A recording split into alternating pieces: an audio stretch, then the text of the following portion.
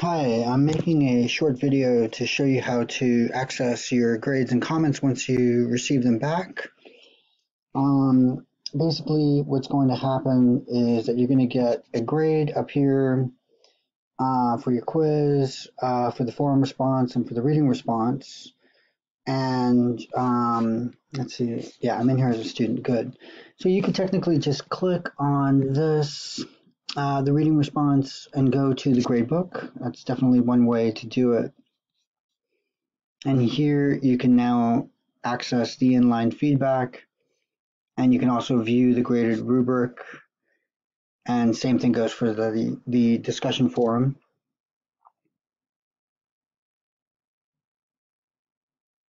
And as a reminder, the discussion forum is graded solely on your responses. While it is good to post something so that your peers can read it and comment on it, you can only get a grade by responding to your peers, since that's what the forum is.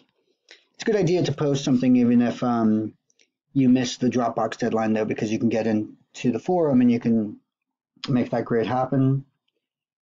When you go into the feedback for the responses, you'll note the rubric I'm using to grade the assignment. You should definitely look to see how you can get these boxes, to the left filled out more often than not.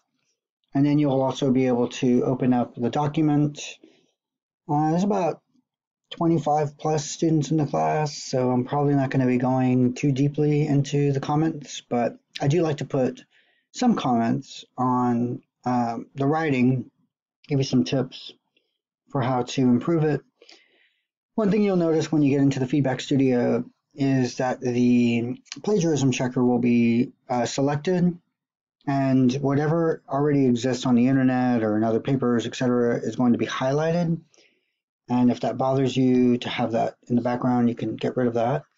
These are the comments I give back to you. That's the comment box that needs to be selected. So if you don't see comments, that means that the little comment box is not selected.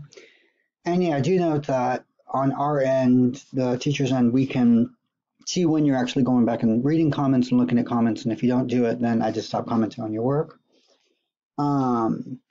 But yeah, basically I give you some comments about how to think about the grammar, how to improve that. It'll take you to a website that is free and that I've been using now forever, the OWL. And so you'll be able to search. Sometimes it'll take you right to the page, but sometimes they keep changing the URLs. But you could basically go to any of their links here and, look up commas or something like that to see how to correct what went wrong there. Same thing for any MLA information. I think this one does work. It takes you right to the MLA page. And here at the MLA page, you can look up how to cite specific kinds of sources, overall guides, etc. And there's even some samples down over here by the end, how to, and there's a whole PowerPoint if you'd like to see that. Okay. So yeah, just briefly, the assignment was a starter in the class to get us talking. I mean, first of all, to get you to see how important it is to be reading the instructions. I wanted you to do a 6-paragraph response where the intro explained the 3 concepts and the 4 body paragraphs went through each of these examples below with a conclusion that said what you'd learned, if anything new, or anything. But yeah, so the concepts were cheating, which is just a flat out taking of information from online sources or from peers and pretending like it's your own, non-attribution. And the key here is really the lack of quotation marks. It's when you take language word for word from a source and just forget to put quotation marks around it.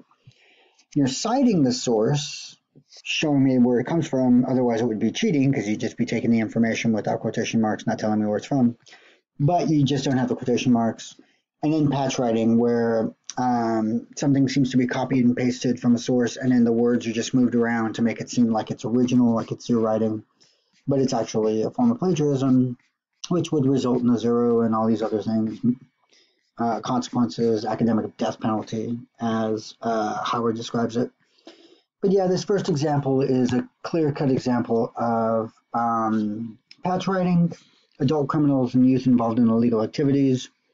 Adults and youth involved in criminal activity have reported that guns are easy to obtain, have reported that guns are not difficult to obtain. I mean, it's the exact same sentence structure with just some words switched around. This second one is my example of non-attribution. No, actually, this is also patch writing. I wanted to, talk about the kind of subtlety in patch writing where it's not difficult to see tomorrow's sophisticated computers rapidly processing complex data from animals and transmitting it in a useful form to humans via an earpiece. That same sentence structure carries over to Lord and Clayton theorized that the supercomputers of tomorrow will be able to transmit comprehensible information from animals to humans through small earpieces. It's the same sentence structure. It just got carried over. So, the student hasn't actually written this in their own language. They copied and pasted the sentence and moved some words around, which is patch writing. More subtle, but still patch writing. And still illegal. It's still plagiarism. This is the more cut and dried example where everything from players of violent video games all the way through the word axe, players of violent video games all the way through the word axe is taken word for word without the quotation marks. That's non-attribution. So you know that there is a citation. So it's not cheating. We know it's coming from the source, but it's taken word for word without quotation marks. Here, there's no citation. Exact same thing. No mention of the source, and therefore that's cheating. Okay. So I will be returning these shortly. I've been working my way through it. The other way that you can actually access things, I just want to call your attention to the Dropbox, the quizzes. Like I said, the quizzes now have been returned with the actual scores in them, and you can go back to your submissions and you can review questions and answers. I wasn't entirely happy with how one question came out on this quiz, but everybody did fairly well. Everybody did pretty good on it. So yeah, you can see the answers here now. Where is it? Yeah, this one's actually not correct. I don't know. Shoot me an email if you think that you should get the point for this one, because she didn't technically die at 50. I blipped.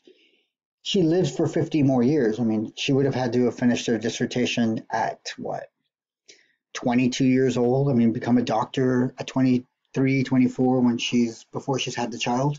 That makes no sense. So it's 50 years from the time that she has the child. So for 25 years, the child's alive.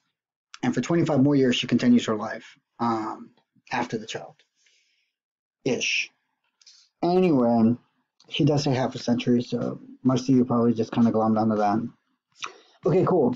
So do let me know if you have any questions. Yeah, all right.